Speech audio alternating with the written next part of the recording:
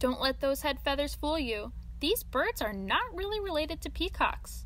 Instead, this is a bird in the same family as the rock pigeons that we can find all over Philadelphia. With the lace-like crest on their heads and their intense scarlet eyes, it's easy to think this is like no pigeon you've seen before. But this bird is the biggest kind of pigeon there is, called the Victoria crowned pigeon.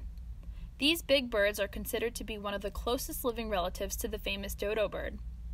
Victoria crowned pigeons are found in New Guinea, an island north of the Australian continent. In McNeil Avian Center, our two Victoria crowned pigeons enjoy their time roaming around the low bushes, hanging out on the high-perched trees, and sunbathing on the ground with their feathers spread out.